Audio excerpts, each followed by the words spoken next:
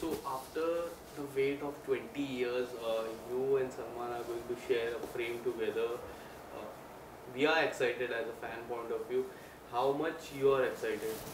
Obviously, it is very exciting because I did my first Hindi film with Salman, and we've reunited or come back on sets together after 20 years. तो बहुत ही अच्छा है.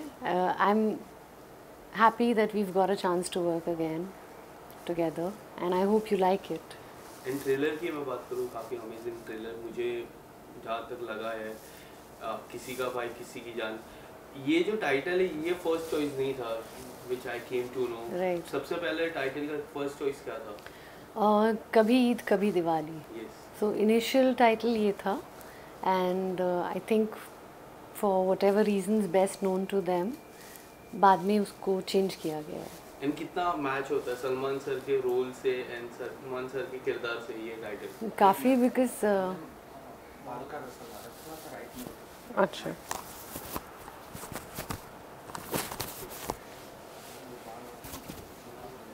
अभी ठीक है.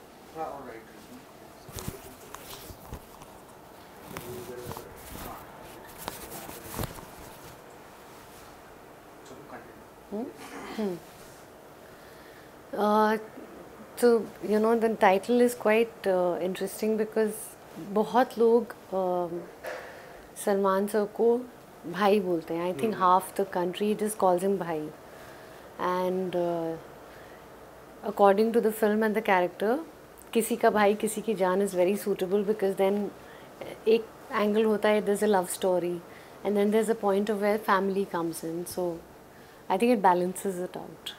And किस तरह के रिस्पॉन्स आपको मिले, लाइक ट्रेलर के बाद से सोशल मीडिया पे किस तरह के रिस्पॉन्स आपको मिले? It's nice. नॉर्मली मैंने ज़्यादा देखा नहीं है कि क्या हो रहा है.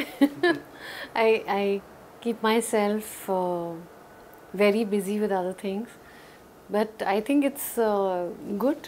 I am looking forward to it. कुछ ज़्यादा टाइम नहीं है रिलीज़ में, so let's see. I hope you all enjoy and watch the film. Any common response that you have seen, like in social media or in the trailer launch?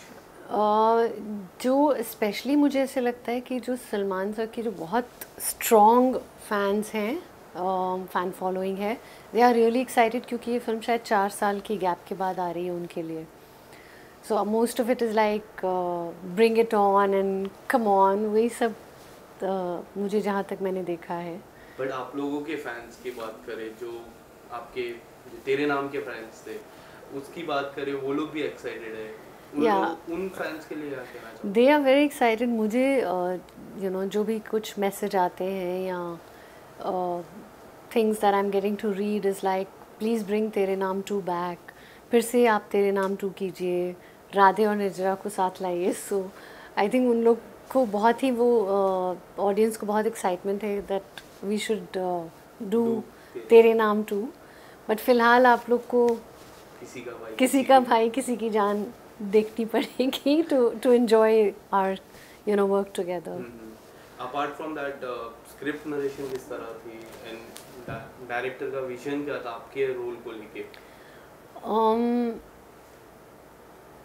Farhad sir ने जब मुझे ये script narrate की, सो आई try to, like I said, as an actor I try to visualize कि the entire film plus मेरा character जो है. But and I understood कि this film has a lot of people, there are a lot of characters. So अगर मैं ये सोच के चलूँ कि I have to be the total central performer here, वैसा नहीं है. Everyone has their own part to play. And Farhad sir, तो I had this question. I said, I'm not sure, क्योंकि I as an actor would be very selfish. होता है कि आप बहुत ज़्यादा स्ट्रॉन्ग रोल हो और बहुत सारी चीज़ें आप अच्छी सीन्स में हैं, बट यहाँ पर इतने सारे परफॉर्मर्स हैं, इतने सारे एक्टर्स हैं, and then everyone comes together to kind of make this whole big family film which is coming your way.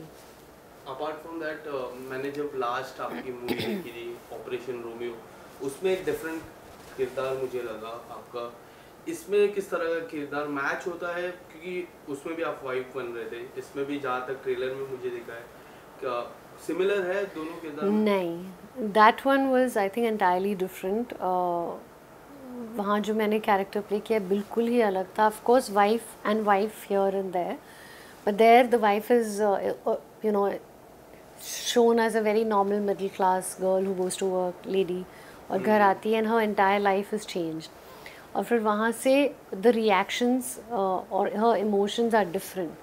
यहाँ पर थोड़े more related to आप अगर आप एक joint family में रहते हैं तो कैसे होते हैं, वो that is a nuclear family. Here you are like आप अपने mother in law हैं, you know, sister in law है, इतने सारे लोगों के साथ रह रहे हैं, तो आपके रिएक्शंस उस टाइप के अलग होते हैं. यस, ट्रेलर में मुझे काफ़ी बार लगा कि पूजा हेगड़े काफ़ी बार फंबल कर रहे हैं भाई बोलने में सलमान खान को. रियल लाइफ में आपने कभी भाई बोलते वक्त सलमान खान को फंबल किया है, या फिर कभी सबसे पहले भाई बोला है तो उन्होंने? आई हैव, इनफैक्ट अभी मैंने ट्रेलर लॉन्च पे भी बताया कि जब तेरे नाम की ऑडियो रिलीज़ पे हम गए और मैंने स्टेज पे बहुत अच्छे से बोल दिया कि I am very happy to work with Salman भाई, and everyone was like you are paired opposite him.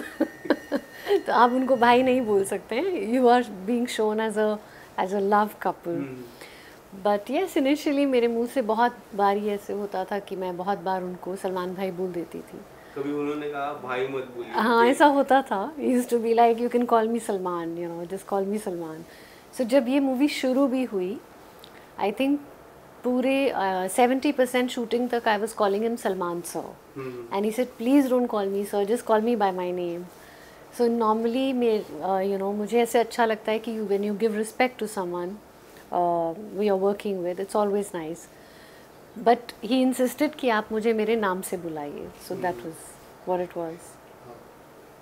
Apart from that, जिस तरह बदलाव हमें दिखा है ये 20 सालों में, आपने किस तरह बदलाव देखा सलमान सर में एज एन एक्टर? किस तरह का वर्क एथिक में कुछ बदलाव नज़र आया? आई थिंक चेंजेस आते हैं हम सब में, because what we are eight 30 we are not at 40, what we are eight 40 we are not going to be the same at 50. Having said that, वो ये उनकी खुद की होम प्रोडक्शन है.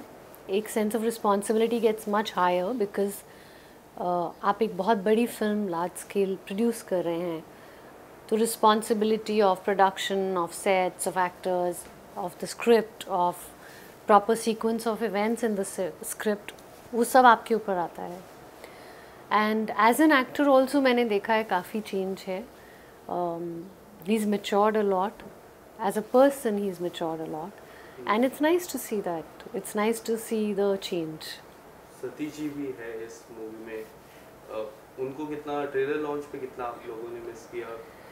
You know, it's his passing away came as a shock to the whole industry or the whole country, because